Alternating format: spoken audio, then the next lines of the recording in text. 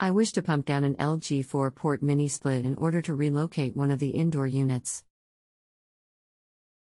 Do I follow the same procedure as a regular unit? Close liquid side, let run until gauges are 0, then shut off unit and close the low side. Please do not rate me until we have finished our dialogue, and you can rate me as excellent service.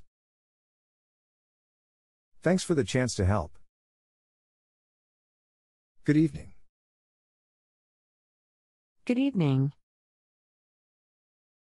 I understand you have a question about pumping down your mini split? Yes. Is it done the same way as a conventional unit? Yes, that is correct. What I'd like to do is close the liquid line service valve while system is running and watch pressure drop. I try not to actually pump the system into a vacuum, but maybe leave some pressure on the low side, maybe just 1 psi or so, then immediately close the suction line service valve and pull the disconnect. Thank you. That is what I needed. If you have a home improvement or appliance question and want to chat with an expert now, visit justanswer.com/ythi.